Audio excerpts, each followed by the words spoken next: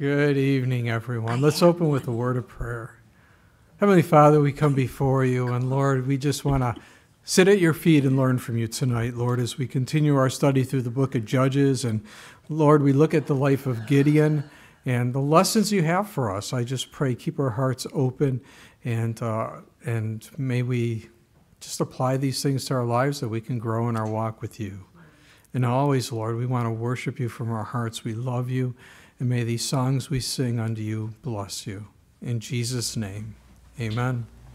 Tonight, if you would, please turn in your Bibles to Judges chapter 7 as we continue our study through the Word of God. And keep in mind that Judges chapter 6 through 10, verse 5, the focus is on the central region of Israel that's been affected by compromise, idolatry, of falling away from God. Now, these are various areas within Israel. It didn't all happen in the same area at the same time. And here in Judges 6 through 8, the focus is on the fifth judge, Gideon. And last time we saw God call Gideon when he was hiding out from the enemy. He was threshing grain in the winepress. And God said, "The Lord is with you, you mighty man of valor." And again, as I said last time, I think that's a hilarious statement because he's hiding. And I'm sure Gideon's looking around to see, is there anybody else here? Because he can't be speaking to me. I'm terrified. But it was the Lord speaking to Gideon, and Gideon made some excuses why he couldn't deliver Israel from the bondage at the hand of the Midianites, even though God said, "You're a mighty man of valor, Gideon." And finally, Gideon gave in to God, submitted to God's will. But think about this. 7 long years, the enemy is stealing their grain, their food. They harvest it, they plant it, they do all the work, they harvest it, and they come down, the enemy, and they take it from them. So why it took them 7 years, I don't know. But now Gideon is the man. And the first thing God wants Gideon to do is destroy the altar of Baal and the wooden image that the people of Manasseh were worshiping. And it wasn't just them, it was his own family. In fact, his father set this up.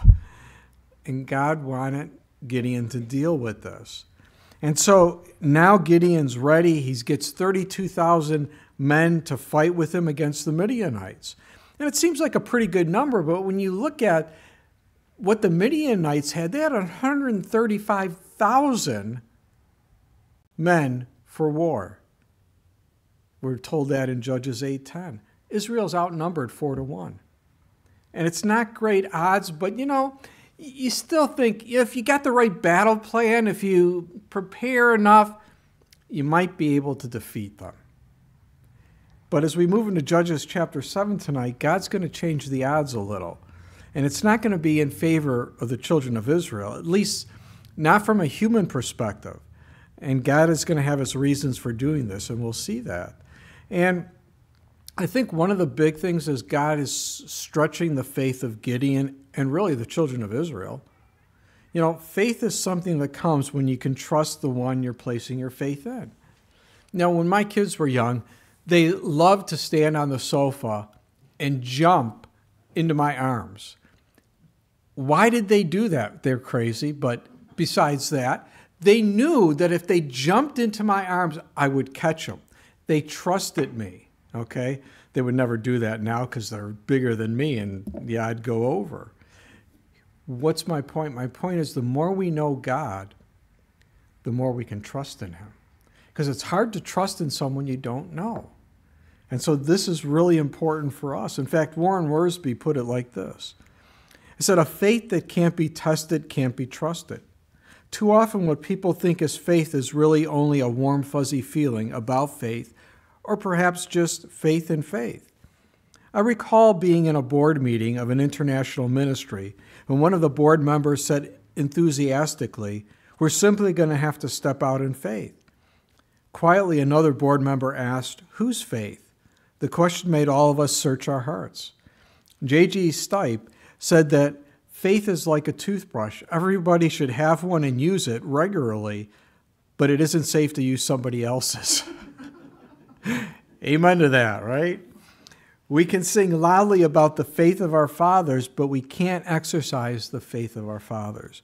We could follow men and women of faith and share in their exploits, but we can't succeed in our own personal lives by depending on somebody else's faith. God tests our faith for at least two reasons. First, to show us whether our faith is real or counterfeit. And second, to strengthen our faith for the tasks he set before us. He said, I've noticed in my own life and ministry that God has often put us through the valley of testing before allowing us to reach the mountain peak of victory. Spurgeon was right when he said that the promises of God shine brightest in the furnace of affliction, and it is in claiming those promises that we gain the victory. Exactly. And I think that's what we're going to see here in our study this evening, the faith of not only Gideon, but the men who will go into battle with him against the Midianites. So let's pick up here in Judges chapter 7, beginning in verse 1, and let's see what the Lord has for us as we study his word and look at this fifth judge of Israel, Gideon. We're told, then Jerubbaal, that is Gideon, and all the people who were with him rose early and encamped beside the well of Harod. So the camp of the Midianites was on the north side of them by the hill of Morah in the valley. And the Lord said to Gideon, the people who are with you are too many for me to give the Midianites into their hands, lest Israel claim glory for itself against me, saying, my own hand has saved me. Now therefore proclaim in the hearing of the people, saying, whoever is fearful and afraid, let him turn and depart at once from Mount Gilead. And 22,000 of the people returned, and 10,000 remained. Now, picture this in your mind. At the well of Harod, which is located at the foot of Mount Gilboa, were Gideon and his 32,000 men. And this battle is going to play out just south of the Sea of Galilee near the Jordan River. The Midianites are about 4 or 5 miles away at the hill of Morah, and they're preparing for war. Both these armies are. And the Lord tells Gideon, son, you need to hold on here a minute. You have too many men. I don't know. Do you ever read this and go, what are you talking about? They're outnumbered 4-1. Why would you say that? And how would you respond? Lord, no. You got this wrong. They have too many men. Get rid of some of them, and I think we'll be okay. But that's from a human perspective. If God is going to do something, it's going to be for good no matter how bad it may look. And he's working, and we need to trust him and walk by faith. How does God deal with this issue of Israel having too many men for this battle? It's simple. The Lord tells Gideon, ask his men, if any of you are fearful, you need to go home. And that's what we see in Deuteronomy 20, verse 8. So the Lord's just re-instructing Gideon what he's already said before they even enter the promised land. It says that the officer shall speak further to the people and say, what man is there who is fearful and faint-hearted? Let him go and return to his house, lest the heart of his brethren faint like his heart. See, where there's fear, there's no faith. That's why the children of Israel, that first generation, didn't enter the promised land, because they were fearful, and they said, there's giants in the land. We're like nothing compared to them. They've got fortified cities, fortified walls. We're dead meat. And they didn't enter in. And God says, no, if any are fearful, they need to go home. And this is more than just being a little nervous or unsure. This is a paralyzing fear that caused them not to walk. And the Lord said, I don't want these guys in battle. Now, I don't know about you, but Gideon, I'm thinking, when the Lord said this, those that are fearful could go home. Well, you lose a couple hundred. Because these are men, army guys, fighters, soldiers, ready for battle. He loses 22,000. He's got 10,000 left. That's not a few hundred. Wow. I'm sure Gideon's thinking, man, what is going on here, right? Down to 10,000 men, and that puts the odds almost 14-1, 13.5-1. That's not good. I mean, you're talking about a war, a battle, and you have 10,000 men. Why did the Lord say this? Because he didn't want them to claim the victory. It's because of our might, our military strategy, the plans that we had. We won this battle. No, they're down to 10,000 men. It's going to get worse. But they're down to 10,000 now, and they're like, okay, God, you have to do this. In fact, Psalm 33, no king is saved by the multitude of an army. A mighty man is not delivered by great strength. Our soul waits for the Lord. He is our help and our shield. There it is. The Lord is going to be their help. He's going to be their shield in this battle. Because it's not by might, it's not by power, but it's by his Spirit, says the Lord. And that's how we have to approach things. That it's not because we're so great or so we have so many people here at this church, we could do so many great things. Look at what God is doing with a few people. Why? Because he's so great. It's all because of him. And so, odds don't matter. Remember King Uzziah? King Uzziah was a good king in the southern kingdom of Judah. And in 2 Chronicles 26:15, it says, he made devices in Jerusalem invented by skillful men to be on the towers and the corners, to shoot arrows and large stones. So his fame spread far and wide, for he was marvelously helped till he became strong. Isn't that interesting? I mean, God was helping him until when? He became strong. Look at me, look at what I have done. There's the problem. Pride. And in 2 Chronicles 26, verses 16 and 17, it says, but when he was strong, his heart was lifted up to his destruction, for he transgressed against the Lord his God by entering the temple of the Lord to burn incense on the altar of incense. Uzziah was struck with leprosy because he did not obey the Lord. The priests tried to warn him. He didn't listen. He thought he was above the commands of God, and he wasn't.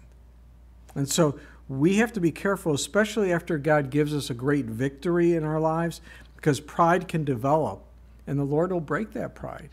Pride is a downfall for us. We have to walk by faith. We have to trust in him, and then he gets the glory. You know, that's one of the problems in Israel today is they are looking at their military strength. It's not about what the Lord has given them, these victories. You know, when they became a nation and the enemies surrounded them, attacked them, there's no way they should have won the battle, and they knew that God gave them the victory. Now, here we are in these battles they're facing today, and they think it's their military might. No. We have to understand we're nothing apart from God. In fact, Paul the Apostle said, when I am weak, then I'm strong. When I know that I can't accomplish this in my own strength, then I'm strong because I'm going to have to trust in the Lord. John Wesley said, give me 100 men who fear nothing but sin and that love nothing but God, and I will shake the gates of hell. Absolutely. Absolutely. Well, verse 4 here in Judges chapter 7. And the Lord said to Gideon, the people are still too many. Bring them down to the water, and I will test them for you there. Then it will be that of whom I say to you, this one shall go with you, the same shall go with you. And of whomever I say to you, this one shall not go with you, the same shall not go. So he brought the people down to the water. And the Lord said to Gideon, everyone who laps from the water with his tongue as a dog laps, you shall set apart by himself. Likewise, everyone who gets down on his knees to drink. And the number of those who lapped, putting their hand to their mouth, was 300 men, but all the rest of the people got down on their knees to drink water. So God is still whittling these numbers down. 10,000 is still too many.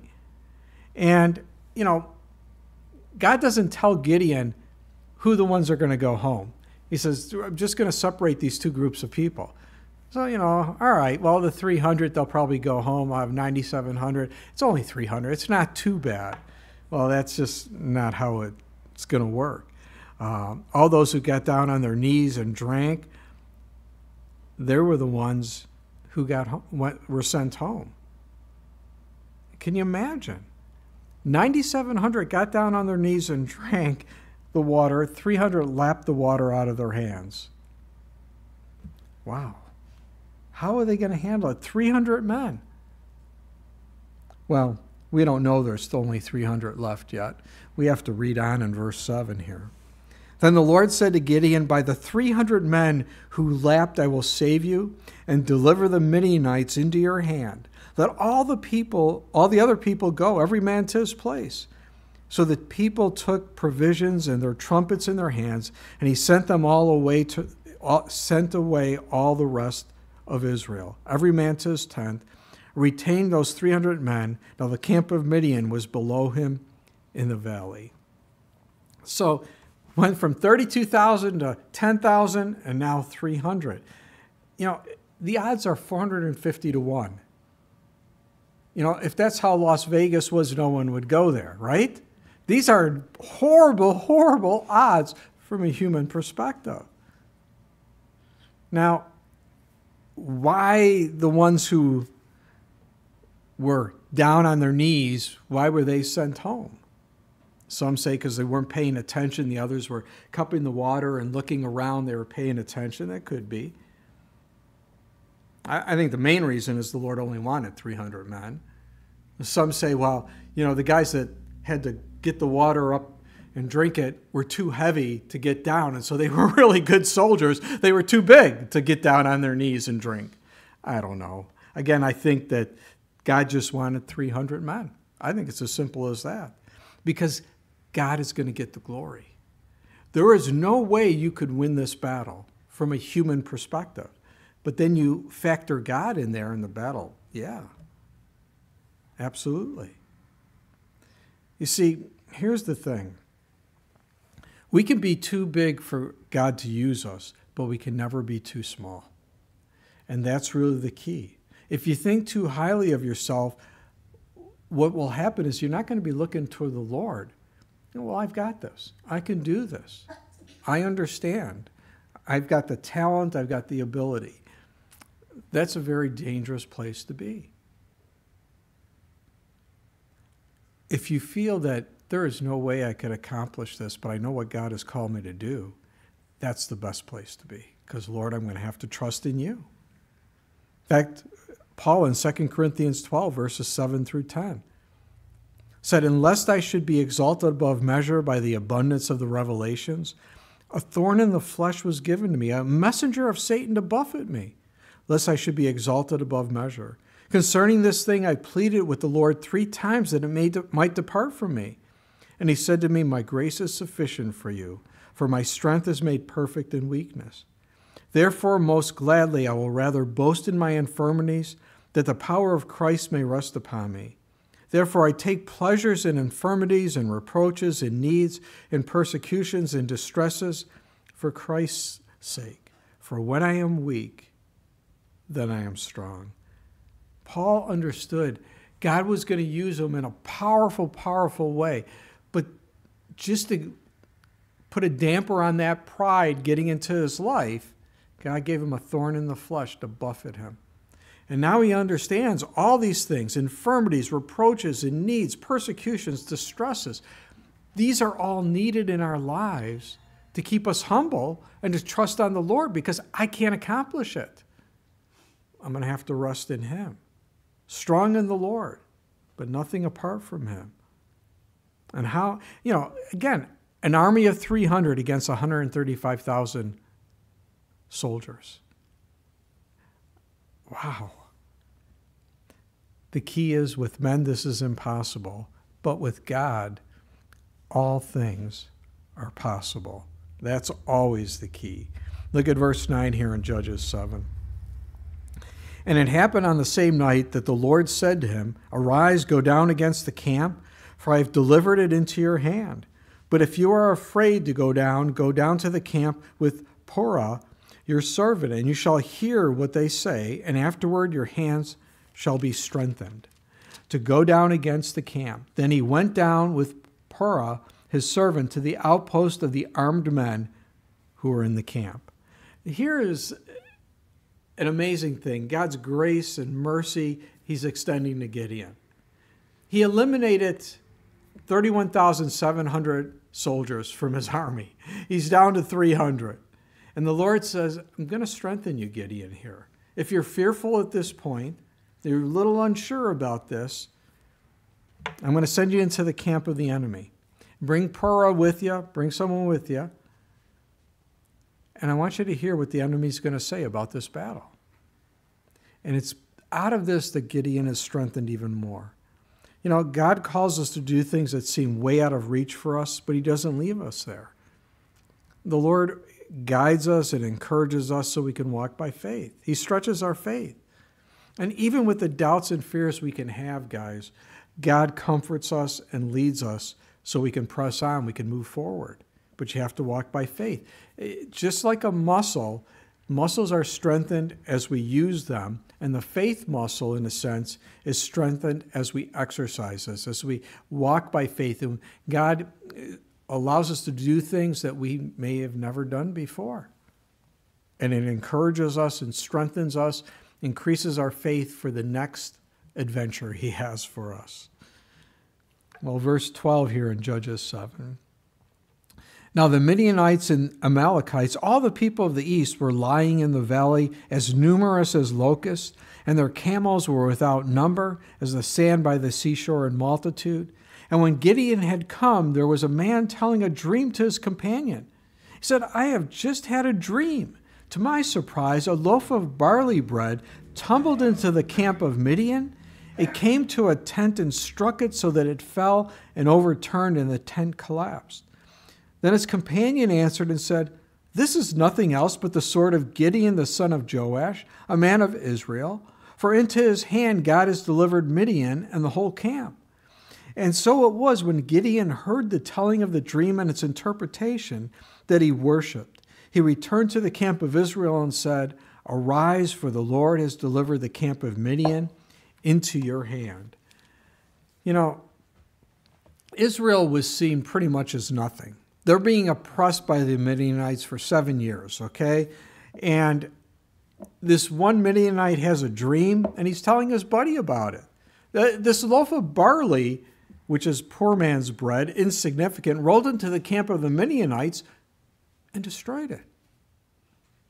And as Gideon and Purah continue to listen, this is what the other man said. This is nothing else but the sword of Gideon, the son of Joash, a man of Israel.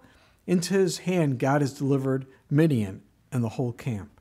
How in the world did this guy come up with this interpretation? Right? I mean, would you come up with that from that story? Not me.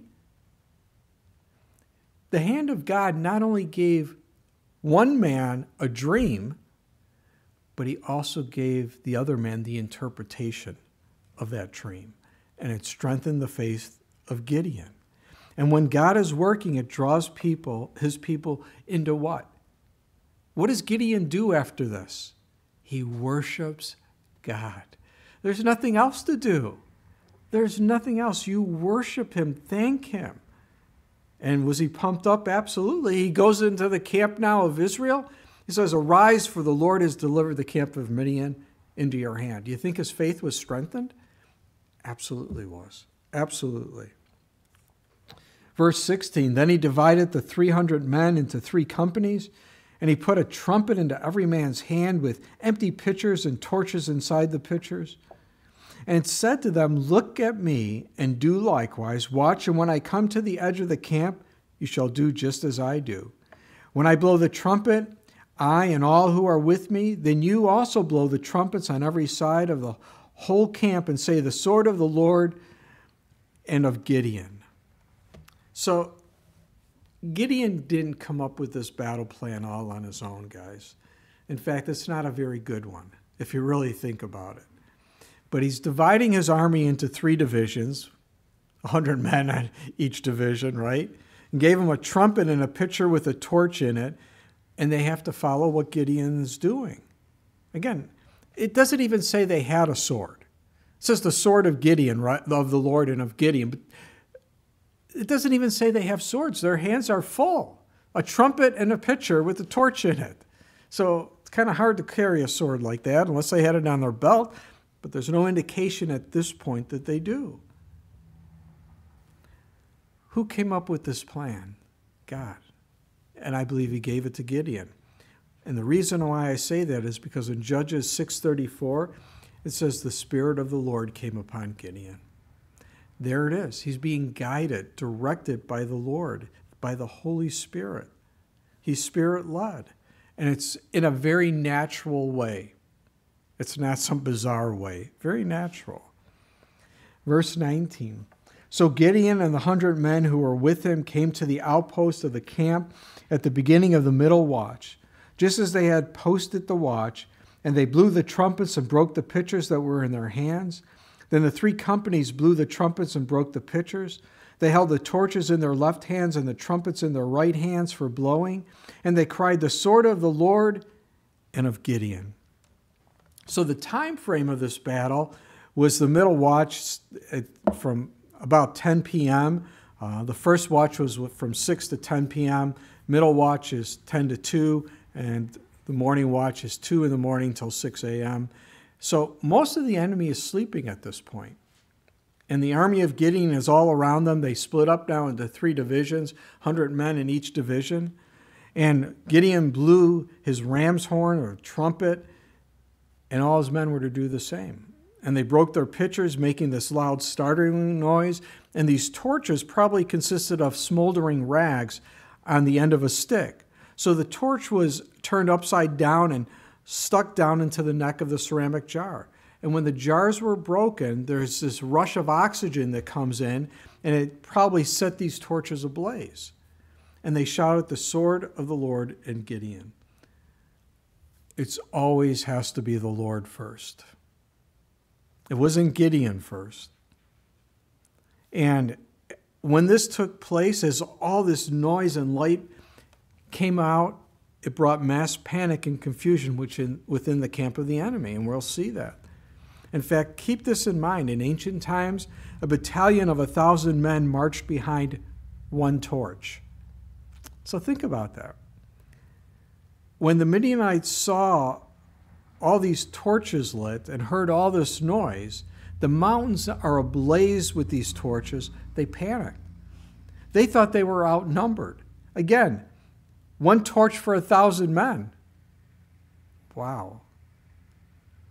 And look at what takes place. And every man stood in his place all around the camp, and the whole army ran and cried out and fled. And when the 300 blew the trumpets, the Lord set every man's sword against his companion throughout the whole camp. And the army fled to Beth Acacia towards Zerah, as far as the border of Abel Maralah at Tabeth. Now, again, I don't think these 300 men had swords. It doesn't say anywhere in here that they do at this point. But here the enemy is so confused by the noise and the light. What are they doing? They're killing each other. They're in confusion. Thousands of Midianites died from friendly fire, you might say, and the rest ran for their lives. And for what we can tell, Gideon and his men defeated around 120,000 men. 15,000 tried to escape, according to Judges 8:10. What was the dream that the Midianite had and the interpretation? That this barley was going to roll into camp and destroy the Midianites, and that's exactly what happened. Exactly. And they're killing each other. And I truly believe the Lord gave them this victory. The Lord brought this confusion around these men, and I don't think these 300 men of Gideon even drew the sword once, as their hands were occupied. And here's something we can think about in our own lives. Paul in 2 Corinthians 4:7 said, "But we have this treasure in earthen vessels, that the excellence of the power may be of God and not of us." I like how the Amplified Bible puts this. "However, we possess this precious treasure, the divine light of the gospel, in frail human vessels of earth, that the grandeur and exceeding greatness of the power may be shown to be from God and not from men." It's interesting because the light of God shines brightly when we're broken, doesn't it? Because people are watching us. How are they going to handle this? And they see something that They don't understand. How could you be so at peace? How could you be so forgiving? How could you? It's God. It's only God. You know, if we're proud, it's just darkness that people will see. But if we're broken, the light of the gospel shines forth and it touches the lives of others. Well, look at verse 23 here in Judges chapter 7. We're told this. And the men of Israel gathered together from Naphtali, Asher, and all Manasseh, and pursued the Midianites. Then Gideon sent messengers throughout all the mountains of Ephraim, saying, Come down against the Midianites and seize from them the watering places as far as Beth-barah and the Jordan. Then all the men of Ephraim gathered together and seized the watering places as far as Beth-barah and the Jordan. And they captured 2 princes of the Midianites, Oreb and Zeb. They killed Oreb at the rock of Oreb, and Zeb they killed at the winepress of Zeb. They pursued Midian and brought the heads of Oreb and Zeb to Gideon on the other side of the Jordan. Those are great names, aren't they? You know, I always thought, you know, my wife would kill me, but it'd be great to name, hey, Oreb, come here, right? You know, but no, it just, I also wanted to name our kids Medulla Oblongata because I thought that was a cool name, but yeah, you know, you don't want to do that. You get in trouble with your wife if you do that. What does Gideon do? He's calling for reinforcements to attack these other 15,000 men that are escaping. Some say, did he lack faith that he had to call others in? I don't think so. Did God start the work? Absolutely. But now I think God is going to work through not only these 300 men, but also these other men from the other tribes who are joining in this battle.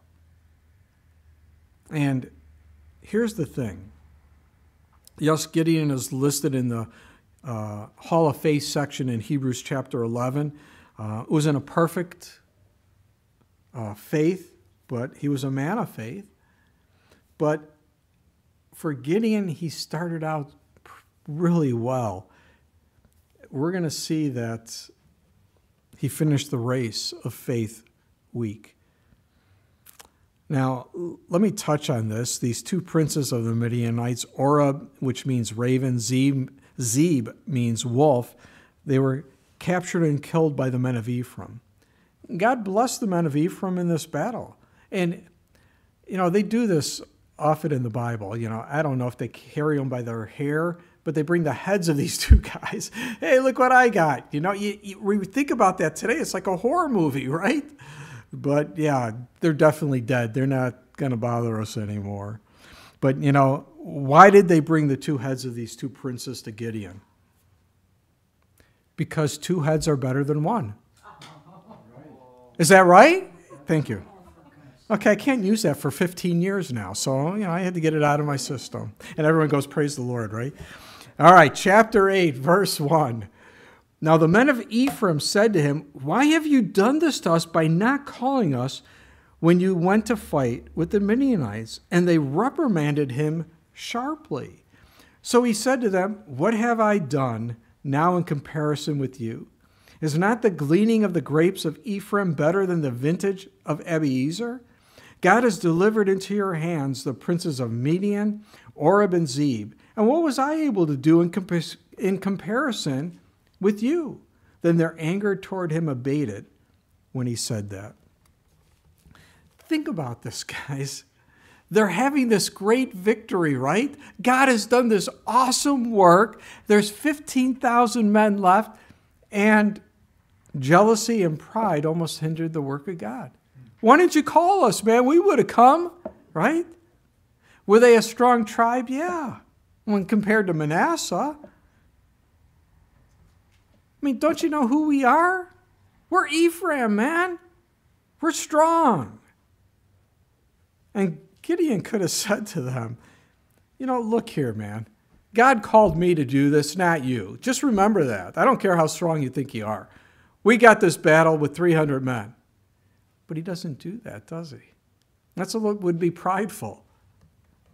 He tells the men of Ephraim, look, guys, think about this. What you did far outweighs anything I did. You killed these 2 kings. Wow.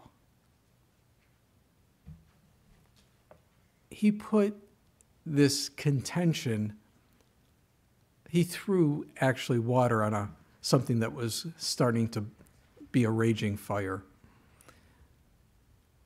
And that happens, A great work of God is being done. Hey, why doesn't God use me, Hey, rejoice in what God is doing. The men of Ephraim said, been praising God for the work that was done, defeating this enemy that had oppressed them for 7 years. But no, pride got in the way here. But Gideon put it to rest. They're no longer angry.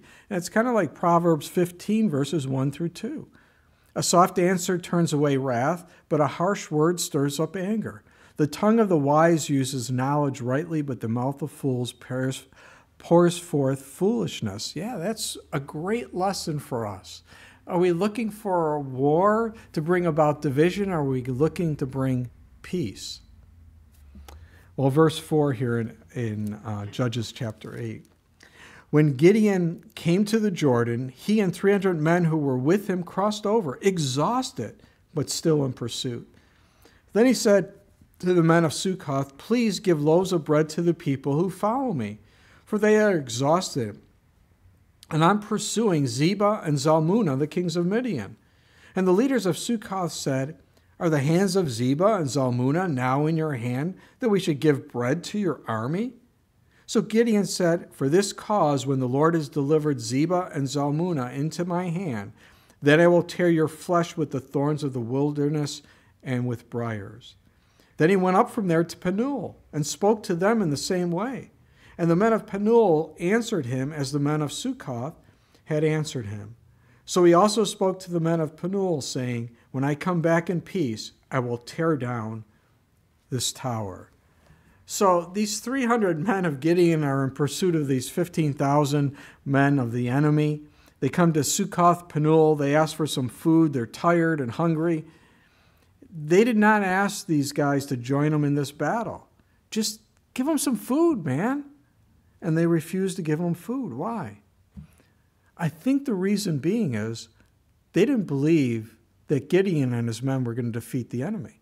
Hey, we don't want to take any sides, because if we side with you and you lose, they're going to come after us. So we're just not going to give you anything. Wow.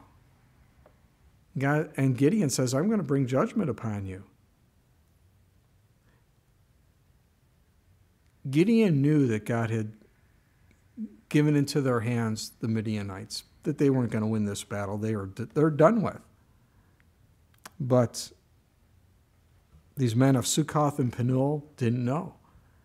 And it had to be discouraging. I mean, you know how it is when you're hungry. It's hard to get focused. It's hard to do things. And these guys have been fighting, and they're hungry. But isn't it interesting for us as well how, we're serving the Lord and the resistance sometimes we face from family and friends.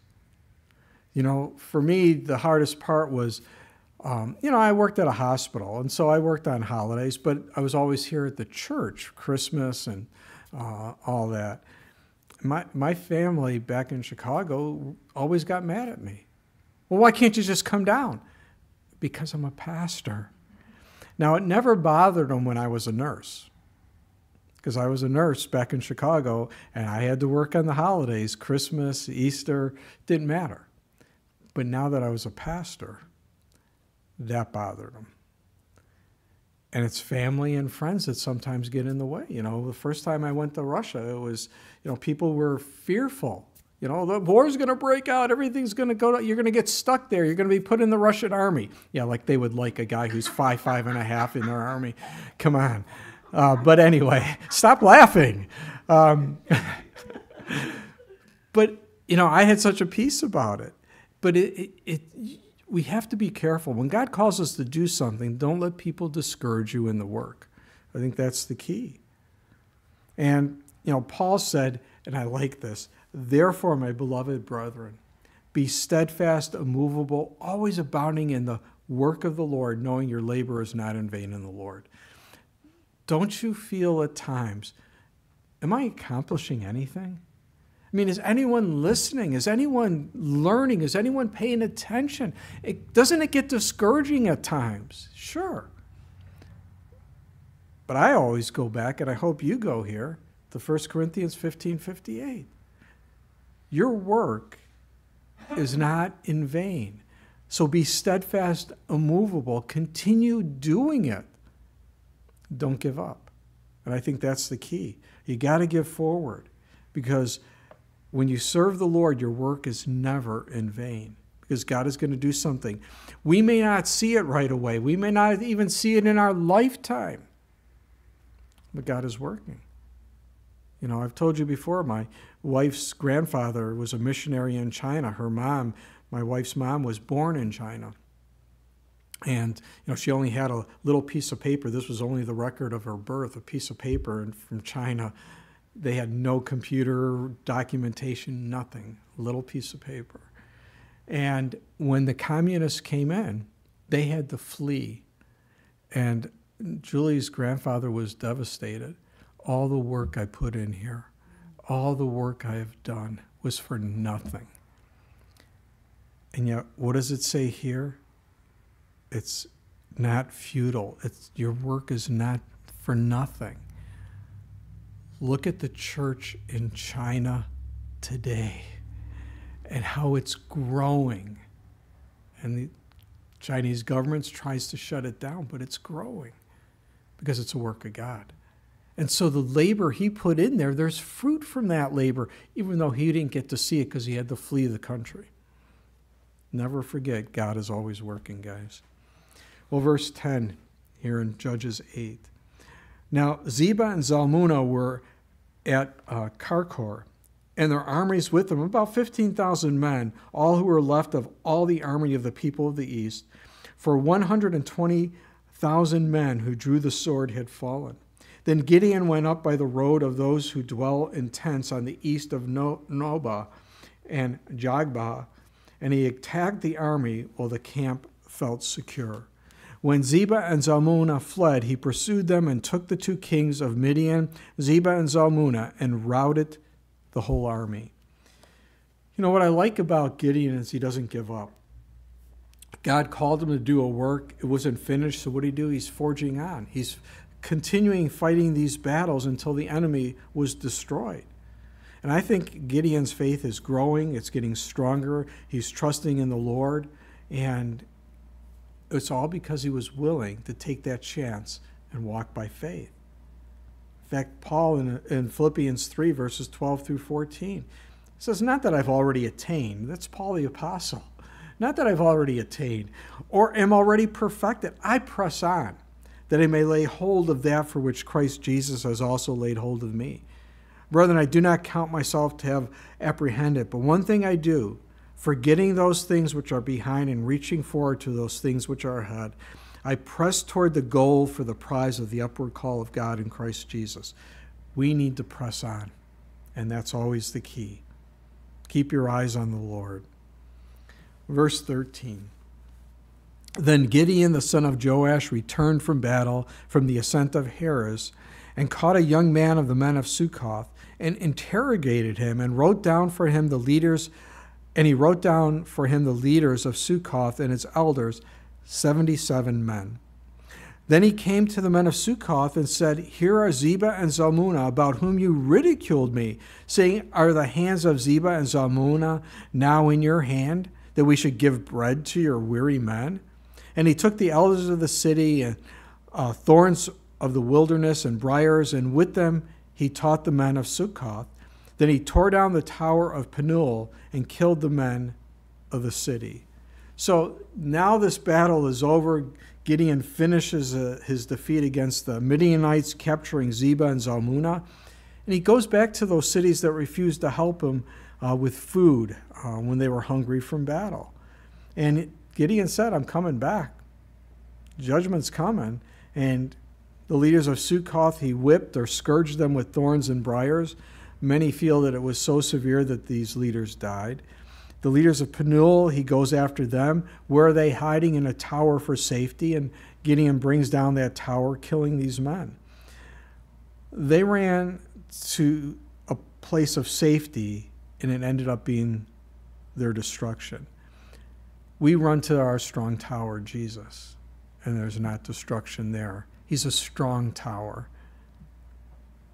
Verse 18.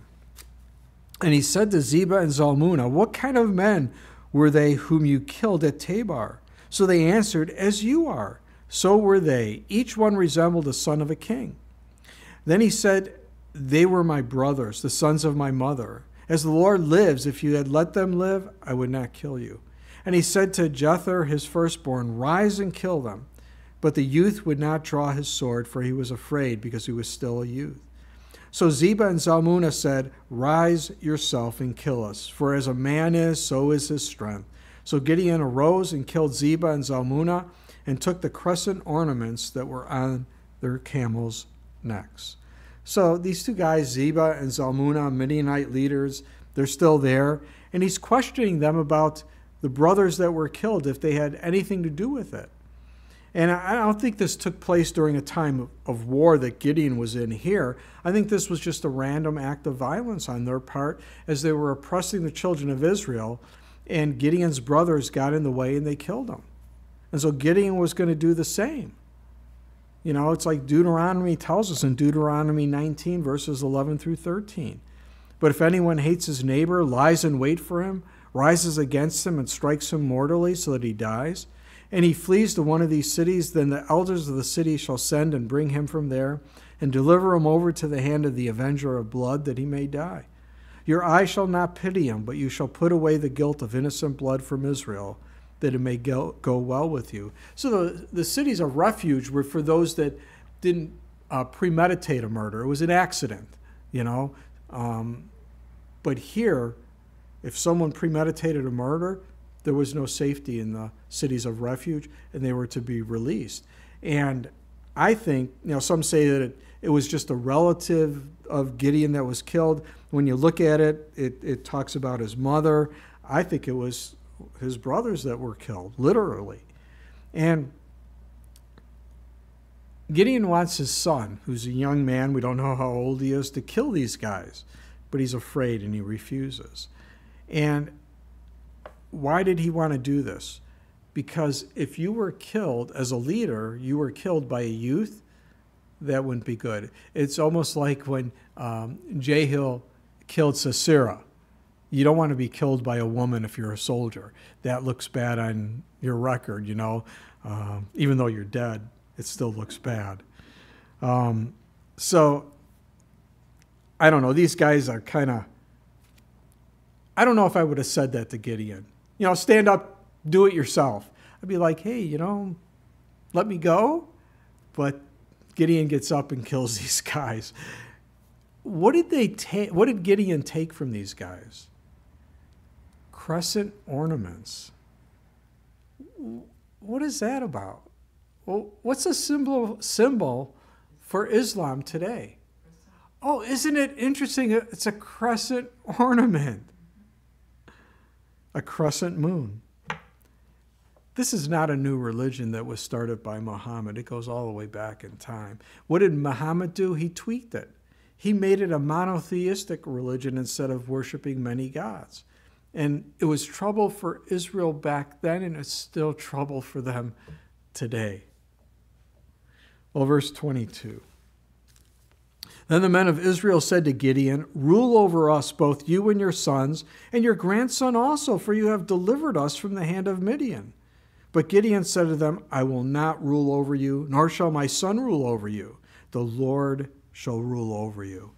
So the people wanted to make Gideon and his descendants after him king, kind of a perpetual kingship coming from the lineage of Gideon. And you know, you have to love what Gideon does here. He says, look, the Lord is the one who's supposed to rule over you, right?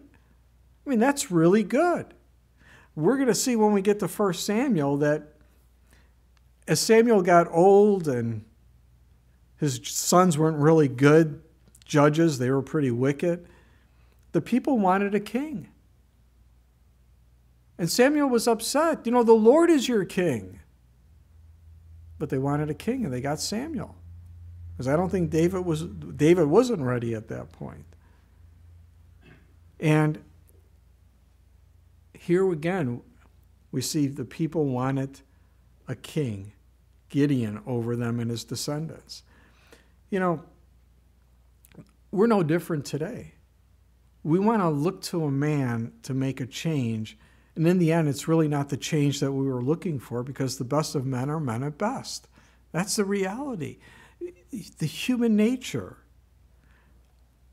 The Lord is the one who's to rule over our lives, and there's no one better. And here's where we have to be careful. After we've been used by God in a powerful way, people will try to lift you up to put you on a pedestal. And we can't allow that. We need to put that down, give glory to God, the one who truly deserves it.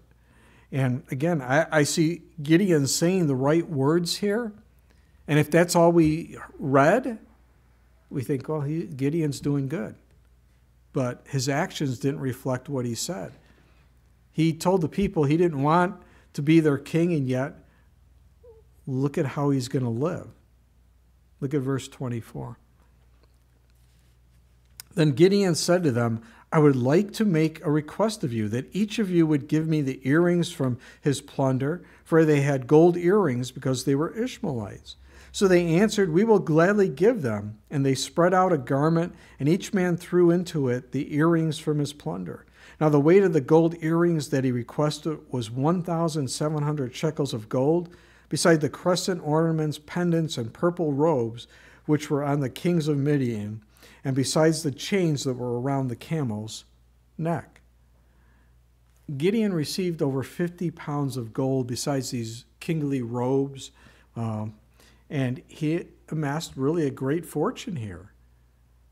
He served the Lord, but now he's living in a way he shouldn't have been living. He was living like a king. Didn't he just say that the Lord's the one to rule? Oh, yeah, but give me the money. Show me the money, right? Now you may think, oh, Joe, you're going too far on this.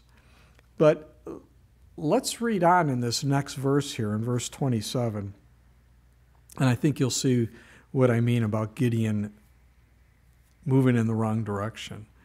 In Judges 8:27, we're told, then Gideon made it into an ephod and set it up in his city, Ophrah, and all Israel played the harlot with it there. It became a snare to Gideon and to his house.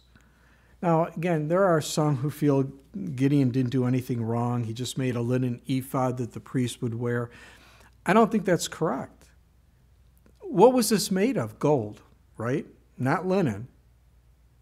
Verse 27, then Gideon made all this gold into an ephod, and he set it up in his city, Ophrah. You don't set up a linen ephod, do you, for people to worship? And the key is that it became an idol. All Israel is going to play the harlot with it. It became a snare to Gideon and to his house. How could the linen ephod do that? It can't. This is a golden idol that Gideon set up and the people worshiped. Now, were they worshiping the true and living God? I think so. I think they were worshiping the true and living God. I can't say for certain. But God doesn't want some golden image made for him to be worshiped by. He didn't like the golden calf that the children of Israel made. Why would you do something like this? Why would he do this? Well, some speculate that the tabernacle, again, is in Shiloh, which was located in Ephraim. Those guys were the troublemakers that were complaining before. And so Gideon, maybe wanted some prestige, wanted to show the people of Ephraim, look, I have a gold ephod, and, this was not only going to be a snare to him and his family, it's going to be a snare to the people of Manasseh. Exodus 20:25, and if you make an altar of stone, you shall not build it of hewn stone, for if you use a tool on it, you have profaned it. God, why doesn't God want all this stuff? Because he wants the focus to be upon him. Not some object, because God doesn't live in that object. There's a ancient statue of St. Peter, and it portrayed as he gives blessing and preaches while holding the keys of the kingdom of heaven. It's a famous, famous statue, and it's located at St. Peter's Basilica within the Vatican.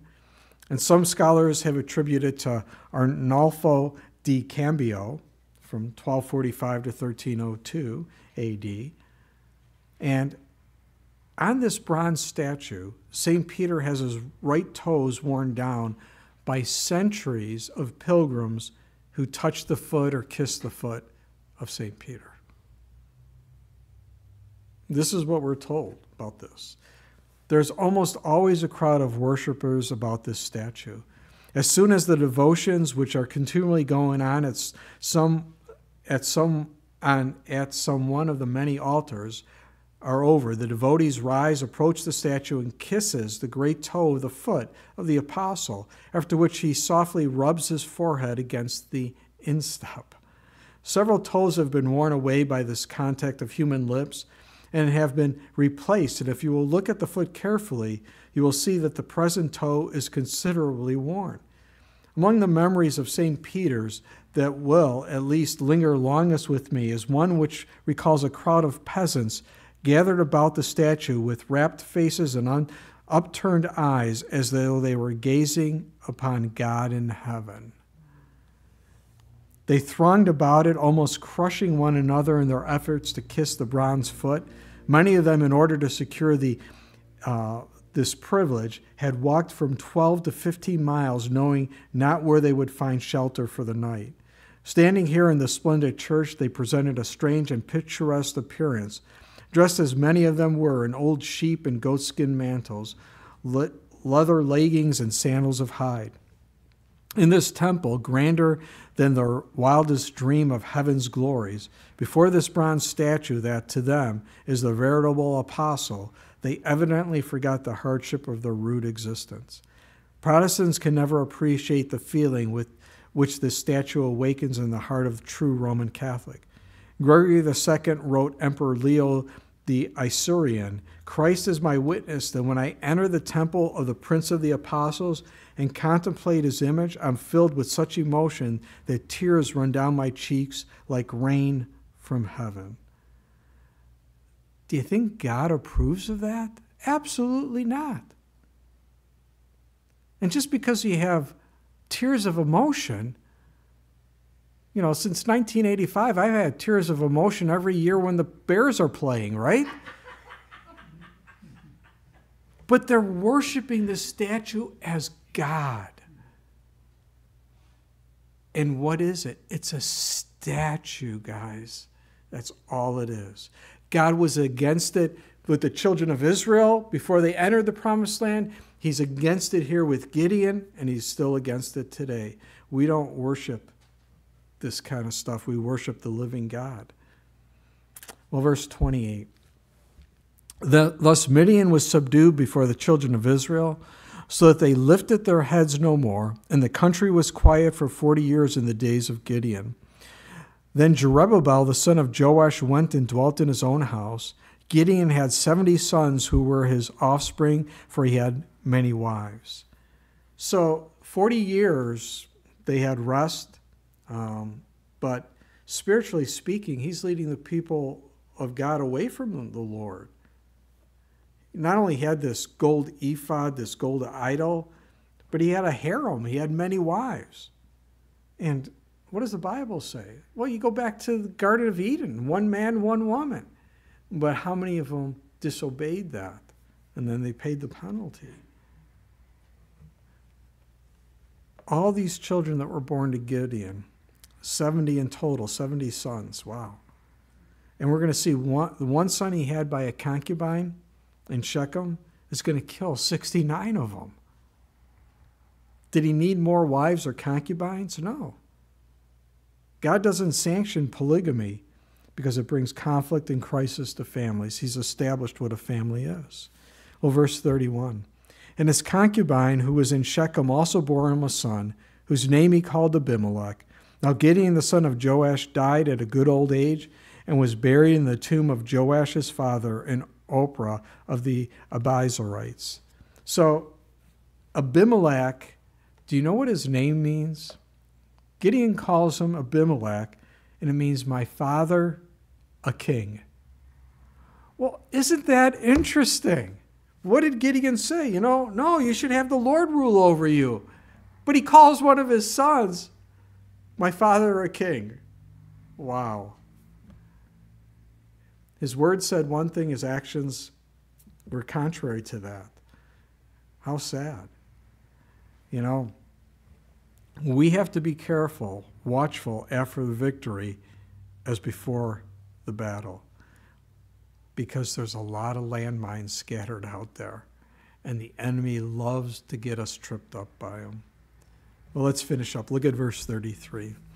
And so it was, as soon as Gideon was dead, that the children of Israel again played the harlot with the Baals, and made Baal-berith their god. Thus the children of Israel did not remember the Lord their God, who had delivered them from the hands of all their enemies on every side. Nor did they show kindness to the house of Jerubbaal, that is Gideon, in accordance with the good he had done for Israel. So Gideon dies. They go back into idolatry, right? And Gideon and his children, remember, they wanted to make Gideon and his descendants kings, right? But now they're not showing them favor. They're not being very nice to them. Isn't that interesting how fickle people can be? How sad. Maybe they were only following Gideon for all they got from him. Now that he's gone, they don't want anything to do with his descendants. We have to be careful. Again, in those victories, the devil loves to trip us up, but we have to fight the good fight. We have to finish the race. We have to keep the faith. We have to stand strong, because the battles never end until we go home to be with the Lord. We think as we get older, things will be a little easier. I think they're a lot harder. Why? Because we're growing in the Lord, we're maturing in the Lord, and the battles are more intense. The enemy doesn't want us to see people come to Christ, and so he'll trip us up. He can't take our salvation away, but he can destroy our witness. Let us be as watchful after the victory as before the battle. Let's pray. Father, we thank you for the story of Gideon. It ends kind of on a tragic note, and we're going to see the circumstances of that as we read on next time. Lord, help us to stand strong in you, to fight the good fight, to finish the race, to keep the faith. Lord, never give up, but keep forging ahead. We love you so much. I pray for everyone here, those listening on the radio, the internet. Lord, any that are struggling, that are hurting, that, Lord, that just need your touch of comfort and peace. Please, Lord, touch their lives, encourage them, and help us to walk as you called us to walk. In Jesus' name, amen.